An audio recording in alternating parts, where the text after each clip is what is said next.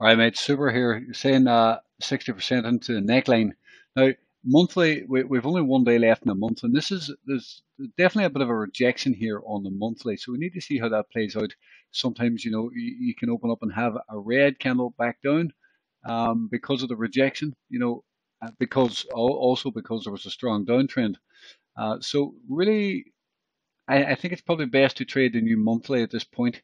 Now, again, you can see on the 2 week, there's a double doji here into the moving averages. We're getting a rejection here. If this 2 week flips red here, you need to be careful after the bit of a rejection here and flips red.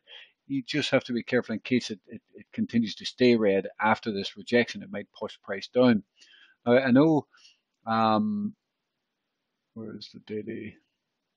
So I know we still do have this pattern here, and it's still a very interesting pattern. It's just kind of, it's tough to say which way it's going to break because of these rejections. Maybe it wants to roll over before even going higher. For me, it's a no trade zone at this point. Um, you know, you'll have to trade the weekly or 2 week, and at this point, the weekly and 2 week is getting rejected. It doesn't mean that it's going to continue to, but if this flips red here, you need to be very careful. That would be 3 rejections in a row, and probably means this wants to roll over a bit. It's just very choppy. So for me, it's a no trade zone at this point. There is the potential, like it's forming some sort of bullish pattern and wants to make another move higher to retest these highs.